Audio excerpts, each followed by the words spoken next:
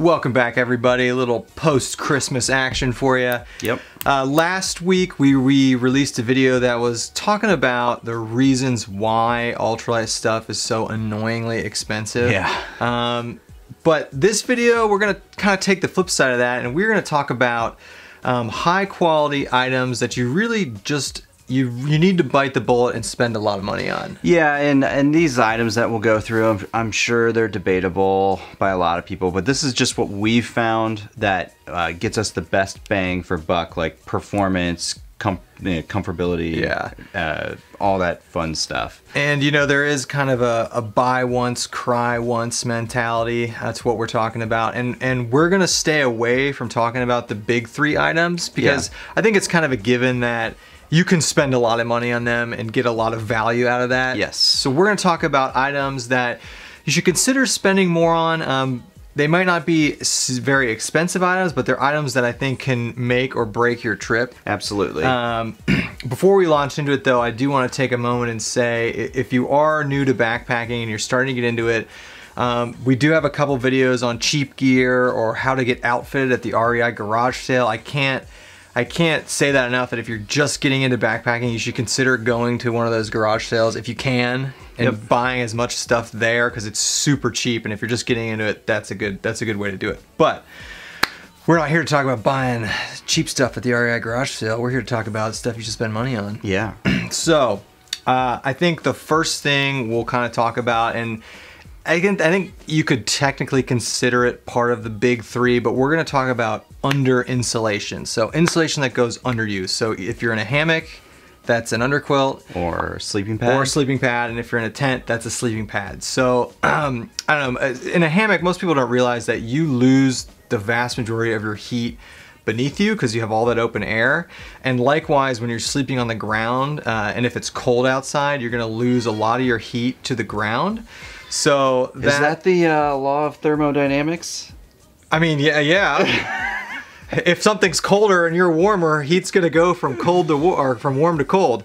So that's just something we've all in hammocking. They call it CBS, cold butt syndrome. They actually do, and I've experienced it sleeping on the ground once. Now I bit the bullet and bought a Thermarest NeoAir X-Therm, which is an insulated pad, and it made a huge difference. So under insulation, I think, is something worth spending money on. Yeah, you can go to like, you know, Walmart and get foam pads and all that stuff, and you know, it'll probably do the job. If you're starting out, that's might not be a bad thing to investigate. Yeah, but I think everybody would agree that doing things to keep you warm at night and give you high quality sleep, very important. So that's the only big three item we're going to talk about. The rest is something I think is really important. It's certainly something that I think is triply as important for running, but you kind of want to spend money on a good pair of hiking shoes. Yep, shoes, boots, whatever it is you wear, you're going to want to buy high quality shoes or boots, and you're gonna want to try them on. Yes, wear them in a little bit. Make sure you get them sized correctly. Shoes and boots are so individual and personalized that, and so for example, what works for me doesn't work for Kevin. We run in different shoes. We hike in different shoes sometimes.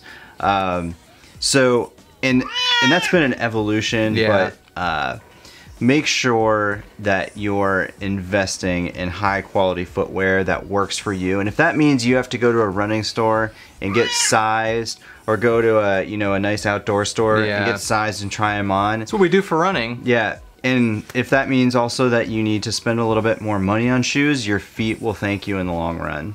And there's nothing worse than having crappy shoes. Yeah, I think. Or shoes that don't fit you right. Yeah, running and hiking, there's nothing that'll end your trip or experience more than if your feet go.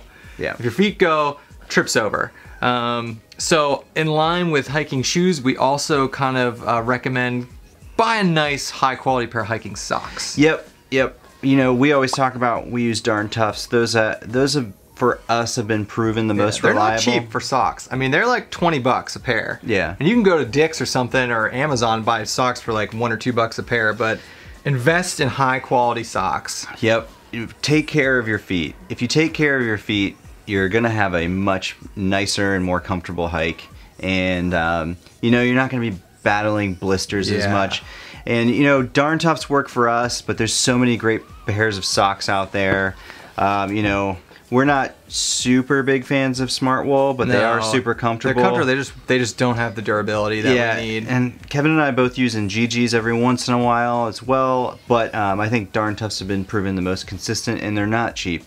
No, but we're not willing to sacrifice on shoes or socks. Oh my gosh, he's going away. So working further north from the feet.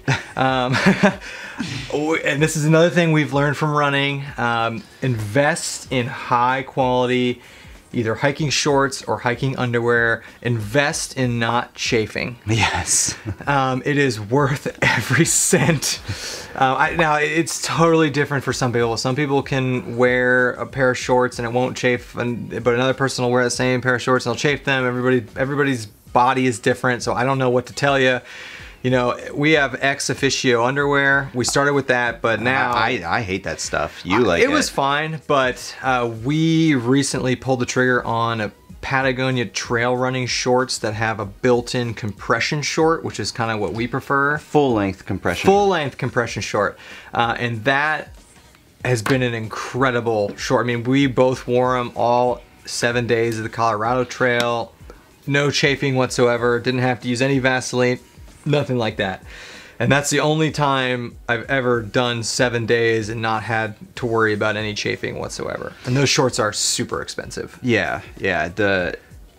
It's so personalized. I mean, it's hard to give recommendations on it. I've worn Under Armour compression shorts and they were fine, but every once in a while, after a few days in, you'd start to chafe. But the Patagonia 9 Trails shorts with the full length built-in compression short, they breathe really well. And so zippered pockets too. Zippered pockets as well. It's not really a trail running short. It's more of it's like a hiking short, but they call it a trail running short. Yeah, it's you know, 2 zippered pockets, which is great.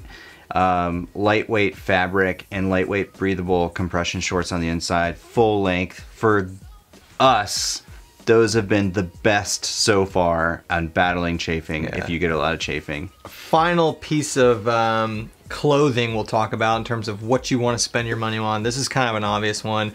You want a high quality down jacket. That's other than the underquilt, that's the only insulation we're gonna say it might be a good idea to spend a decent amount of money on that. Now, having said that, Costco sells like a $30 down jacket. Yeah, that's pretty legit. Yeah, there's definitely some cheap down out there. Yeah. It's, you know, it's heavier and that's fine, but I think if you're serious about winter camping and if you're serious about staying warm, you gotta invest in a high quality down jacket. And I personally don't have a heavyweight, high quality down jacket, and I suffer for it. Yeah. Also, down jackets are one of the few items you can find deals on online, especially in the off season. So that kind of wraps up all the clothing and insulation related items. You know, we're not talking about the big 3, but there are still some equipment items you can spend some money on that we think you should spend some money on that will impact your trip very positively. First one everybody knows is our Helinox Chair Zero. No, we're not saying you need to get a Helinox Chair Zero, but we are.